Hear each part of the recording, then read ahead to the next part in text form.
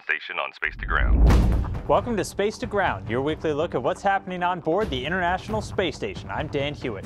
2 crew members are halfway through their year in space.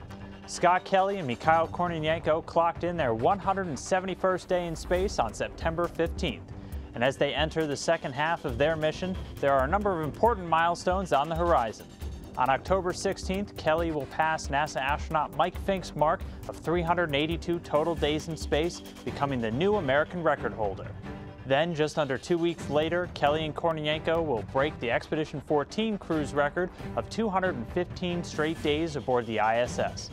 And they'll be raising the bar quite a bit by the time they come home on March 3rd next year, spending 342 consecutive days on the station. Of course, it's all about the science, and for the next 6 months, the one-year mission is heading into the unknown. Kelly and Kornienko are serving as subjects in scientific experiments focusing on 7 key areas of human research. One of the most complex studies that's been taking place is called fluid shifts, and it's looking to solve the troublesome issue of changes in astronaut vision while in microgravity. All of the human research for the one-year mission is designed to prepare us for exploration way beyond our planet. Coupled with Scott Kelly's twin study, the next 6 months are going to be packed with research for this record-setting duo. If you aren't already, be sure to follow Scott Kelly to watch the second half of his mission unfold.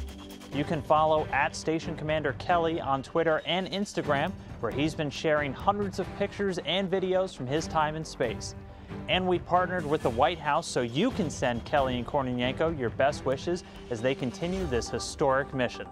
You can also head over to nasa.gov/oneyear for all the latest news. Keep sending us your questions and comments using the hashtag #SpaceToGround. We'll see you next week.